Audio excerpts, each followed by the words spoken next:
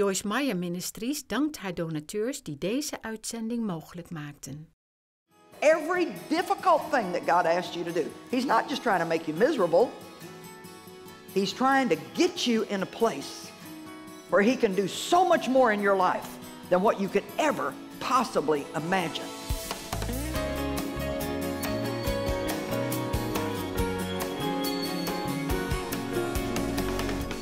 Tonight I want to talk to you about a merciful and a forgiving attitude. I've just recently written a book called Do Yourself a Favor and Forgive. And just in the process of writing that book, I was just reminded and refreshed in my heart again about how important it is that we are not angry Christians. An angry Christian is an oxymoron. Do you know that? I looked up the word love the other day in the Greek dictionary. I like to study love real frequently because it keeps me moving in that direction, and I know that's the will of God. So I looked up the word love again just to kind of refresh myself, and one of the things that it said is that love is the central theme of Christianity. Now, bitterness and resentment and unforgiveness is not love. Anger is not love. So if love is the central theme of Christianity, then how can we be angry Christians and think that's okay? And you know, just because we come to church and put a smile on our face when we hit the church door, that doesn't mean that we don't have anger issues. Some of you don't, but many of you may have been angry when you walked in here. You may have even come with somebody that you're angry at. You may have already gotten angry about something since you got in the building. You didn't get the seat you wanted. They didn't sing the song you hoped they would sing. The lights bother you. Or, you know, we get angry about some of the goofiest, most ridiculous things. Now, I want you to listen to me because this is very important tonight. Most of the ground that Satan gains in the life of a believer is gained through the open door of unforgiveness. Most of the ground that Satan gains in the life of the believer is gained through that open door of unforgiveness. Let's look at two scriptures.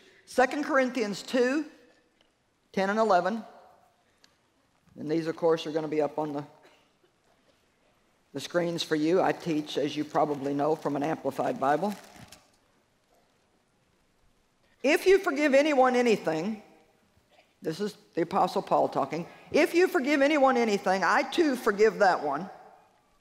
And what I have forgiven, if I have forgiven anything, has been for your sakes, in the presence and with the approval of Christ the Messiah. Now, verse 11, he's going to say why he's so willing to forgive and why he wants them to be so willing to forgive. To keep Satan from getting an advantage over us. For we are not ignorant of his wiles and intentions. It's possible, just possible, that some of you here tonight who have some kind of a problem in your life, somehow or another the enemy has gotten in. You may be praying and asking God to remove that problem, but yet you have not been willing to forgive someone that has hurt you. You can't get your prayers answered if you're not going to forgive. Well, Joyce, you don't know how I feel. I don't mean this to be rude, but I'm just going to say it. I don't really care how you feel. And I don't mean that like I don't care, but I mean we have to get over caring so much about how we feel. I wish we could feel good all the time, but the truth is we're not going to feel good all the time. And one of the scriptures I'm going to read you a little bit later is in Colossians, and it says to put on mercy. To put on mercy. And do you know that you can purposely choose to be merciful? Now, mercy is not fair. I mean, there's nothing fair about mercy, because when you're merciful, you're giving somebody something that they don't deserve. You're deciding to let something go that if you just wanted to be really legalistic about it, you could just say, well, I am just not going to let you get by with that because what you did was wrong. But the Bible says to put on mercy, and above all that you put on, to put on love. And one of the most valuable things in my life in the last 10 or 15 years is to learn to do what's right on purpose. Not because I feel like it, but to do it on purpose. And actually to learn even further that when I do what's right, when I don't feel like doing what's right, that's when I'm actually growing spiritually. When I do what's right because I feel like it, and it's easy, and it's not a struggle, then I'm operating in something that I've already grown in at some other time when I was doing what was right when it was hard. So don't think it's always going to be easy to do the right thing, but just remember, when you are doing the right thing and it's difficult to do it, the good news is you can say, I'm growing. I am growing spiritually by making the right choice. Don't be weary in well-doing. Ephesians 4:26. When you're angry, don't sin. I like that because you can be angry and not sin. Anger itself is not necessarily a sin. It's actually emotion that God has put in us to let us know when we're being mistreated. So anger is not necessarily a sin. It's what we do with that anger that becomes a sin. Don't ever let your wrath, your exasperation, your fury, or your indignation last until the sun goes down. Wow. Wonder how many people are here in church tonight worshiping God, praying for their needs to be met, that went to bed angry last night. You know, you can be home and have a fight with your spouse, and you can go to bed angry even though the Holy Spirit's dealing with you, and you know full well that you should humble yourself and go to them and try to make it right, even if it's not your fault.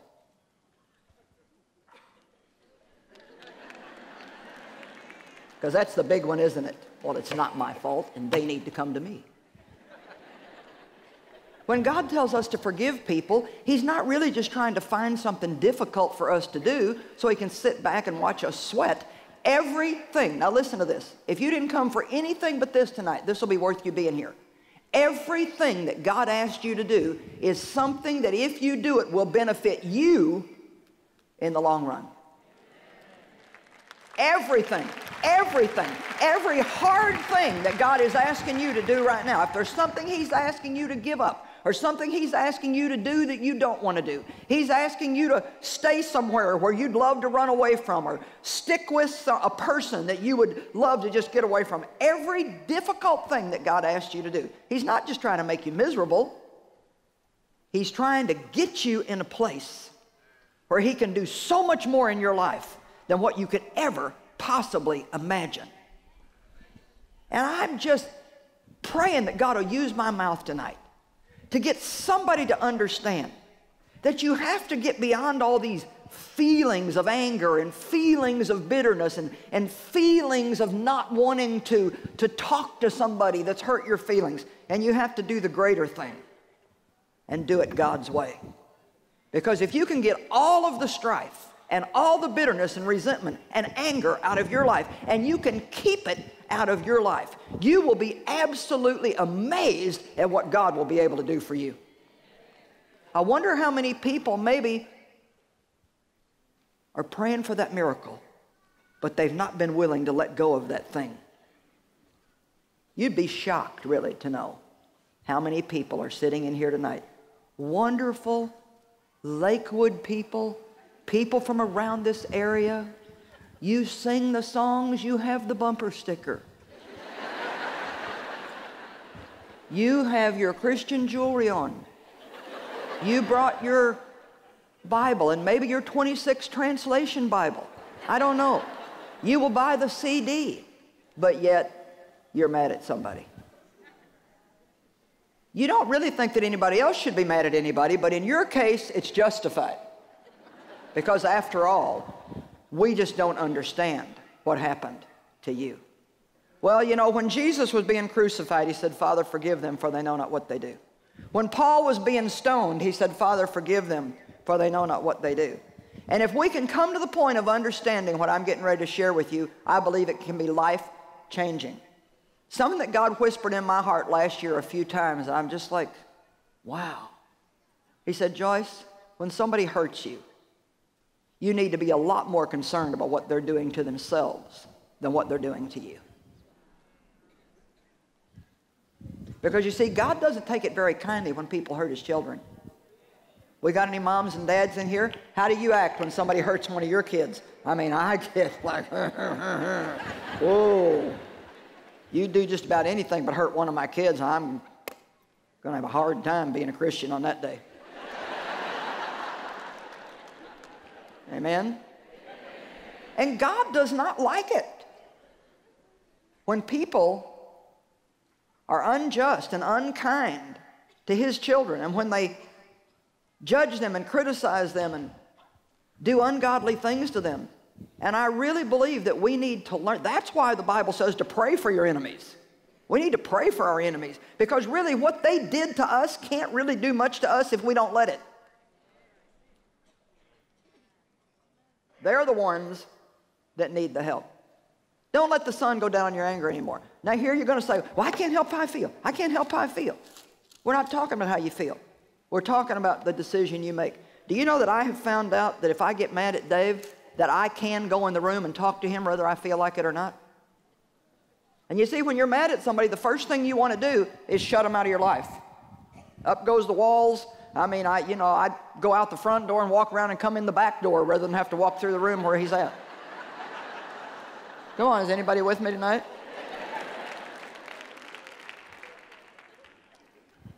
But I have found out that I can choose to walk in that room and say, are you enjoying the football game? Can I get you something to drink? Love you, I'm going to bed. Quickly.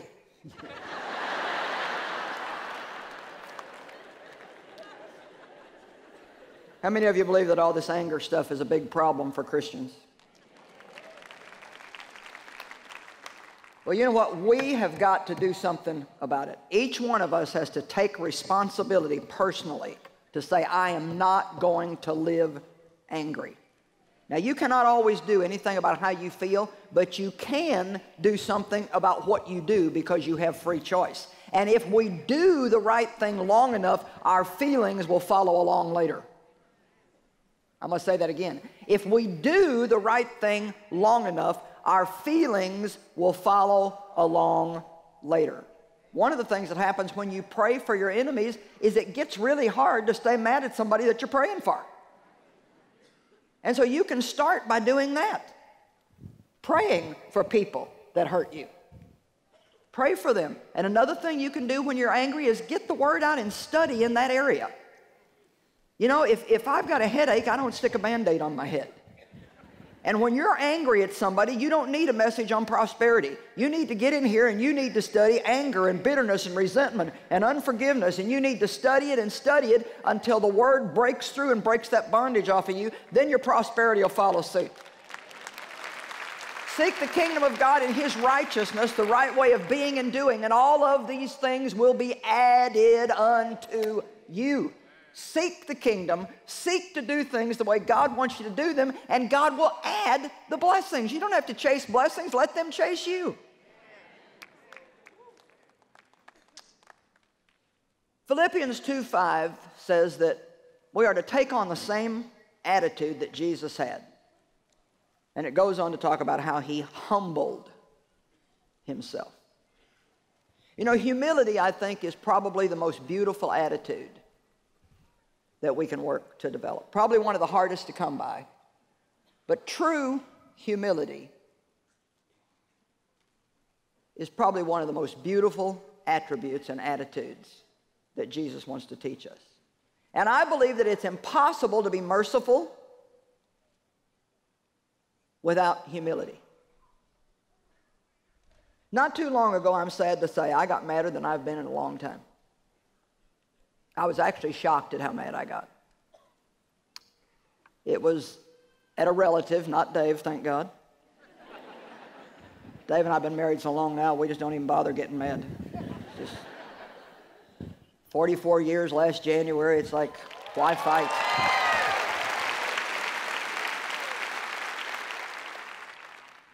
But I got mad at somebody. I'm not going to go into into all the details. I did tell the story in full in the book that I just wrote, but I felt like the person was just really, really, really being ridiculous and putting undue pressure on me at a time when I didn't need undue pressure, and I just asked them to do a simple little thing, and they had to, you know, have a cow over it, and I was just like, I just blew up.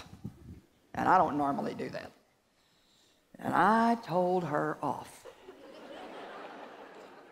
And I told everybody what she did to me. I told Dave. I called my kids up and told my kids. Which is one of the things that's a no-no. We're going to talk about that tonight because love covers. Love doesn't expose. Love covers. Love tries to protect somebody else's relationship. It doesn't try to ruin it. But I was so mad that I not only didn't want to like her, I didn't want anybody else to like her. Doesn't it make you mad when somebody has hurt you and you're with somebody else who knows them and they start telling you how nice they are? Don't you want to just say, well, let me tell you a thing or two? So anyway, I was firm and I felt justified in my anger. And so 3 days went by. I kept waiting for her to call me and apologize. No phone call. One morning I was praying. You know, it's hard to pray when you're not obeying God. Because when you pray, He's likely to say something to you don't want to hear. So I was praying one morning, and I guess enough days had gone by now that God could finally get through to me a little bit, and He started putting on my heart that He wanted me to call her and apologize to her. And I can tell you, I just went, oh God, no. No. Please not this time. Could you make somebody else do what's right and not me? This woman is a Christian too.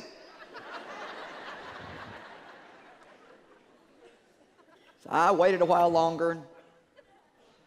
I was just sure that, she was going to use it as, well, yes, you did hurt me, and yes, you did. So I even just said, okay, God, I'm going to do this because I love you and I want to be obedient to you. But would you please at least have her say, I was wrong too? I thought, well, maybe I can do this if I don't have to take the full brunt of the responsibility. So I called halfway hoping she wouldn't answer the phone because a lot of times she doesn't. But lo and behold, she was home that day, of course, to talk to me. And, I said, listen, I just want to tell you that I'm sorry I got so angry the other day. And, right away she said, you know what? No, don't think anything about it. She said, I didn't act right either. And it was just so nice. And then it was just like, whew, all that pressure left. I could pray. I was working on my book, and so that helped. But I couldn't have done that if I wouldn't have been willing to have humbled myself and let her think that I would, I didn't really think I was wrong. But I realized that even though what she did was wrong, for me to respond that way was just as wrong. See, even when somebody does something wrong to you, the anger that you have and begin to spew around is just as wrong. I think that we need to develop a much more easygoing attitude. And in the natural, I wouldn't be a real easygoing person, but I've developed a lot more of that attitude in my life. You know why? It's just really hard on you if you don't get to the point sooner or later where you can just be a little more easygoing and not just make mountains out of molehills and not have to have everything a certain way in your life. There's a scripture that I absolutely love. I think it's one of the most beautiful portions of scripture in the Bible, and it's found in Matthew 11:28 through 30. Come unto me, all you that labor and are heavy laden, overburdened, and I will cause you to rest. I will ease and relieve and refresh your souls. Take my yoke upon you and learn of me, for I am gentle, meek, and humble, lowly in heart. Isn't that beautiful? Humble, gentle, meek, and lowly. And then I love the rest of it. He says, you will find ease and refreshment and recreation and blessed quiet for your souls. See, the minute I was willing to humble myself and apologize to somebody just for the sake of peace, even though I thought she should be apologizing to me, the reward that I got immediately was rest for my soul, ease and quiet for my soul. For my yoke is wholesome, useful, good, and I love this part in the Amplified Bible. It is not harsh, hard, sharp, or pressing. I was raised by a man, my father, who was very harsh and hard and quick-tempered and sharp, and anytime you were around him, there was nothing but pressure. And sad to say, I became a lot like that in the earlier years of my life. Very legalistic. You know, if you're not merciful, then you're going to be legalistic. You can't be both. You're either going to be legalistic or you're going to be merciful. And to be legalistic means that you have certain specific expectations of people and situations. And if those expectations are not met, then you are going to get upset. And normally, you are going to let somebody know them. Now, obviously, we want to expect good things. We want to expect the best out of life. But I'll tell you something that we cannot expect out of people, and that's perfection. We are not perfect. We're not going to find a perfect church. We're not going to find a perfect job. You're not going to find somebody perfect to be married to. You're not going to find a perfect kid. If we were perfect, we would not need Jesus. We all, A-double-L, all have weaknesses. We all have strengths, but we also all have weaknesses. And that's why the Bible is filled with the message that we must be quick to forgive. We must be generous with our forgiveness. We must always believe the best of every person. And we must develop a merciful attitude where our first response is, you know what? Don't worry about it. Don't worry about it. It's not a big deal. I make mistakes too. Instead of, what? How could you do that to me? And what's the tone behind that? How could you be so dumb to make that kind of a mistake and wound perfect me? But see, a humble person knows what a mess they are. A humble person knows that if it were not for the grace of God, the mercy of God, the love of God, the forgiveness of God, the kindness of God, oh my gosh, what a shape we would be in. That's why the story in Matthew is so important. When Peter said, how many times shall I forgive my brother? I love that. How many times shall I forgive my brother? I guess Peter thought he had a limit. And I know we all think, and I think this, you know, if you do that one more time, then I have reached my limit. And Jesus went on to tell a story about a man who couldn't pay his debt. And he asked to be forgiven, and his master forgave him. And then that same man,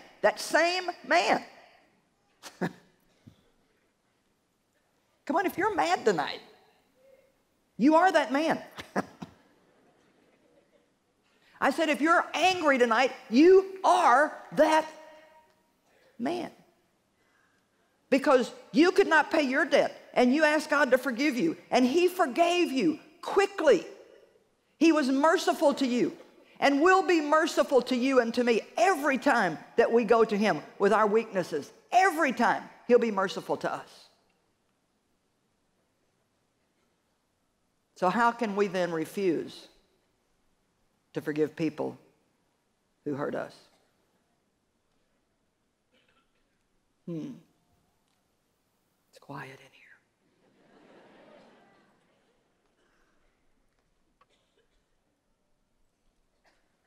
What are your expectations of people? Dave and I had so many problems for so many years until we finally just accepted each other the way that we were. And we actually had a meeting in the kitchen and shook hands and looked at each other. And I said, I accept you the way you are. And he said, and I accept you the way you are. Now that doesn't mean that we didn't both need change. But you know what? Only God can change people. You're not going to change somebody by being mad about them being the way that they are, because they may change for a while to try to suit you, but if God doesn't do a work in their heart, whatever it is they were doing that you demanded they stop is just going to pop up somewhere else. Maybe in a different way, but it'll pop up somewhere else. That's why it's so much better to pray for people. And yes, you can talk to people. You know, mercy doesn't mean that you never confront. Jesus confronted. He confronted people. He confronted issues, but he still loved the people.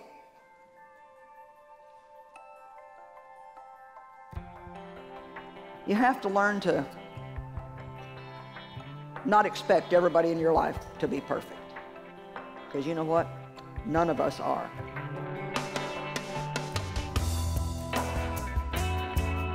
Well, you know, the more time we spend around people, the more opportunity there is for them to hurt us or for their flaws to become apparent. We need to learn how to develop an attitude of mercy toward people's failures, keeping in mind that we will need that same mercy at some other time in our own life. We really want to have great relationships, and the way to do that is to be quick to forgive.